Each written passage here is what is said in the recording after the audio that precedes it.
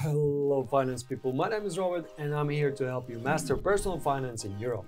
And in this Degiro tutorial, I'll show you how to use the platform on desktop to research, purchase and sell assets on Degiro. And also a few important sections that you'll need on your investing journey. By the way, if you're going to be using Degiro mostly on your mobile app, then I would check out this tutorial right here. I dive specifically for mobile app.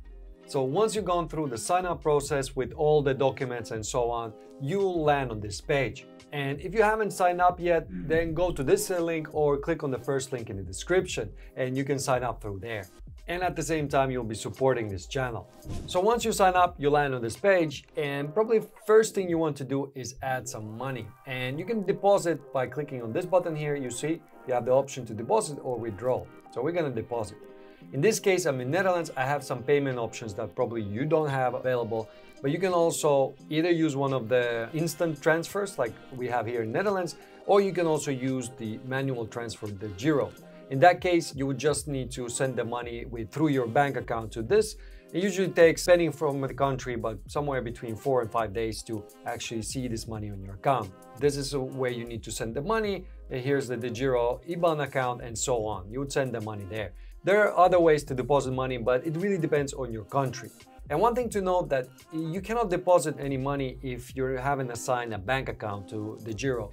It only works with that. So you can only deposit money from that bank account used to sign up. I already have some money here, so I don't need to do the deposit, but you would just follow the steps and it's actually quite easy. First of all, once you deposit some money, you will see here at the top is your balance and things like that. So you can open it up by expanding this panel here. And you see I have here about 15,000 in my balance, but 11,000 is in my portfolio. And that means I have about 4,000 to use for trading. Then you can see my daily profit or loss. In this case, it is €100 profit, and the total profit throughout my time on Degiro is €460. And then if you have any outstanding orders, you would see them here. So if you place an order but it hasn't been executed, you would see them here. Let's start by searching for a stock. Let's say we want to buy some Tesla stock. So I'm just going to search for it. And here you already see Tesla, but there's a lot of options. We have the shares here. We have the leverage products, trackers. Which one should I choose? If you just want to buy the shares, then I would just choose from here, shares.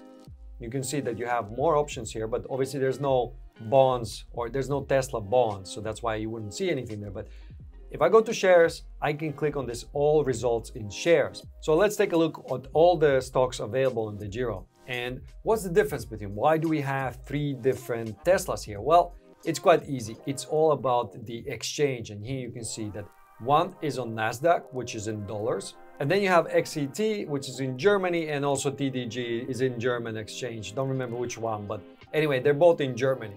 The difference between these two is basically one is in dollars and the other ones are in euros.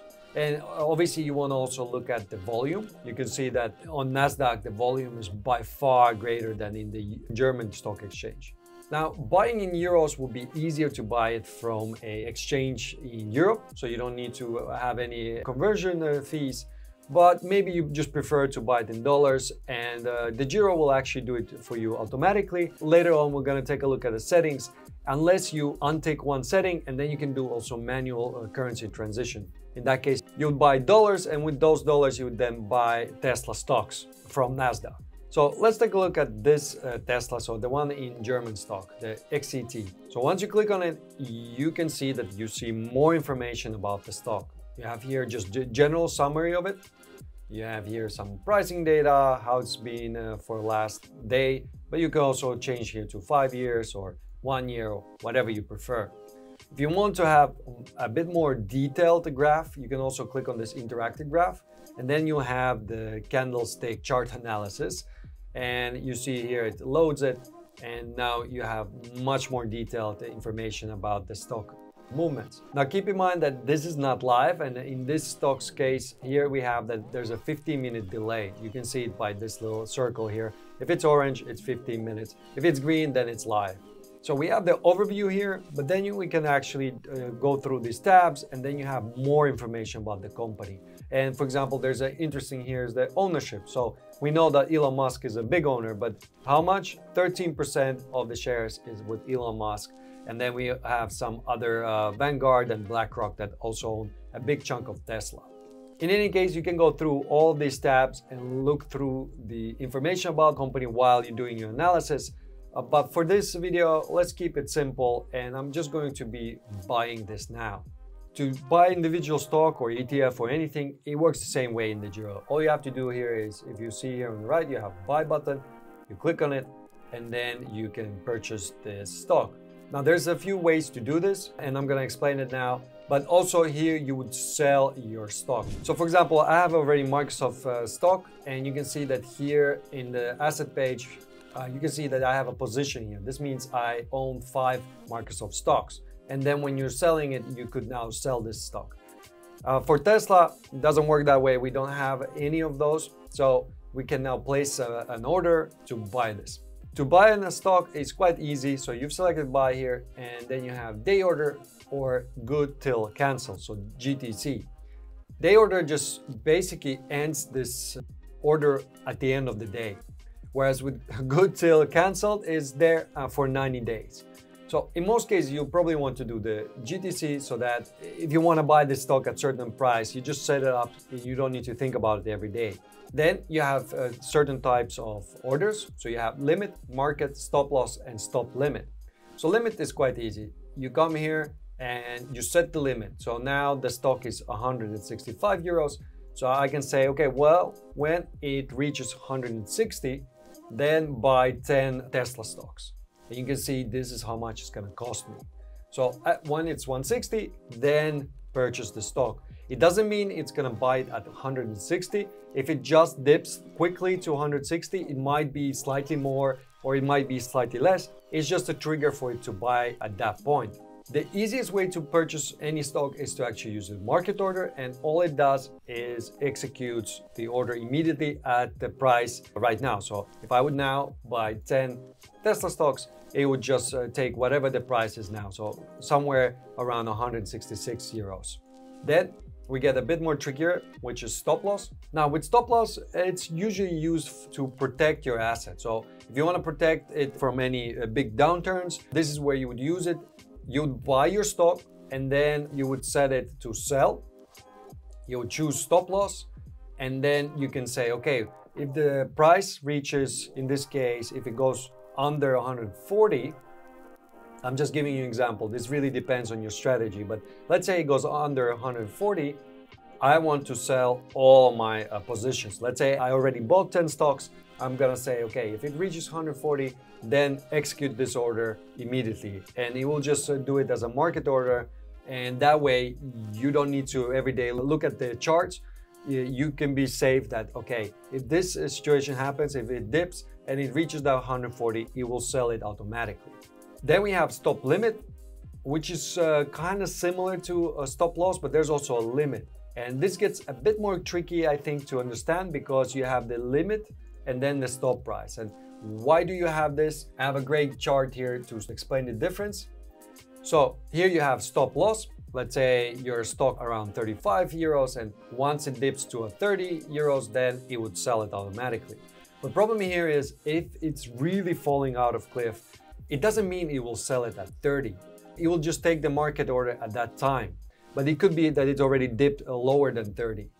That's where the stop limit comes in, and it's quite similar situation. It's to protect your asset or your investment, but in this case you can set it has to be between 30 and 25. So what happens if this stock just crashes and goes to let's say it passes the 30 and it goes to, let's say, 24 or 23. You could say, well, I think if it goes that deep, it will bounce from it quickly. So it will only sell it if it's between this price range. So it will be triggered by 30 and only sell it at least for 25 euros. So when this stock reaches the price of 140, then trigger the sell. But only do it if it's within 130. So it will sell it at minimum of 130. So if there's a big drop, it will not sell it at 120. It will actually wait until it comes up again. Now, this is a bit more advanced feature to use, so you need to be a bit careful because there are situations where it might not sell it at all, but it's just something to know that there is this option to do some of this selling automatically. Now, let's keep it simple for this tutorial. I'm gonna set here to buy, and I'm gonna buy with the market order, or actually with the limit order like this.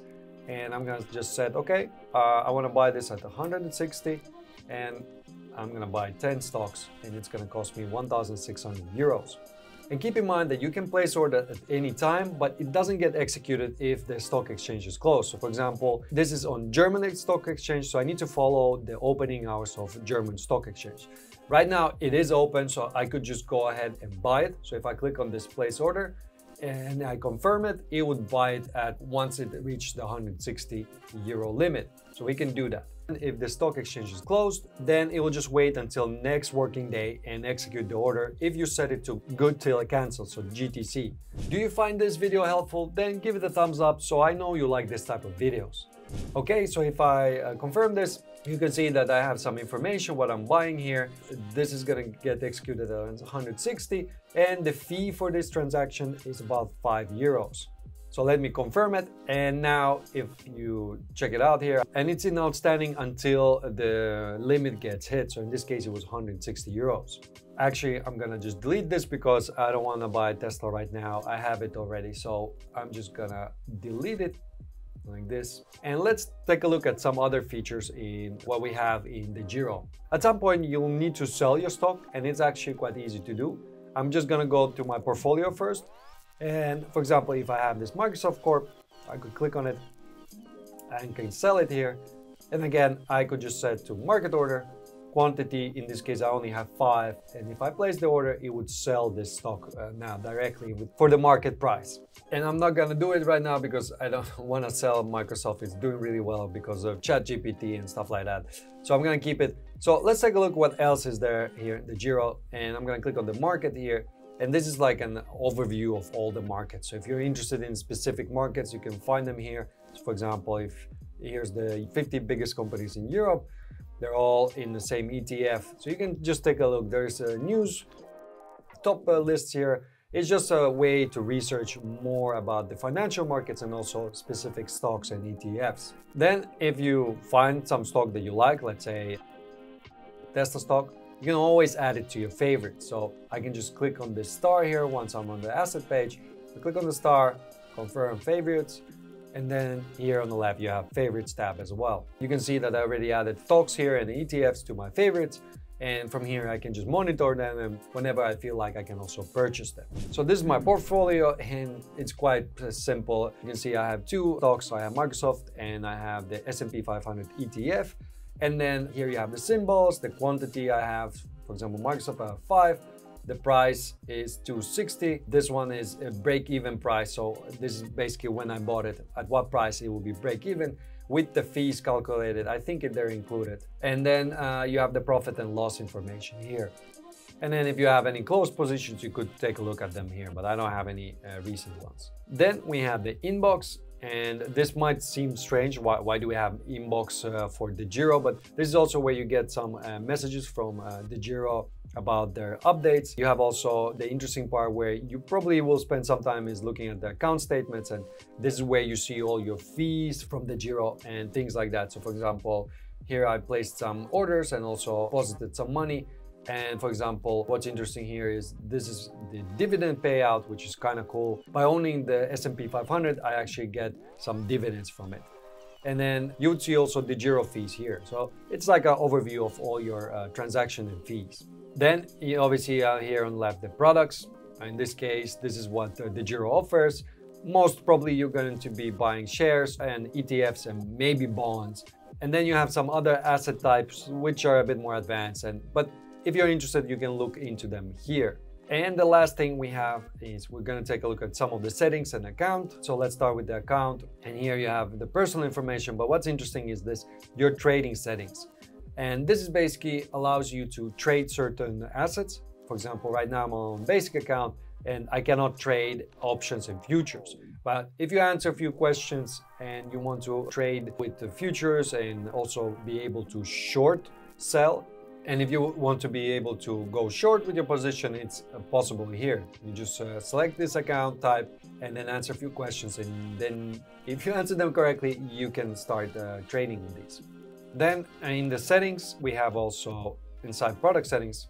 This is a bit of same information that I just showed you, the account types, but there's a bit more things to set here if you want to take a look. If certain assets are not available, you might be able to enable them here.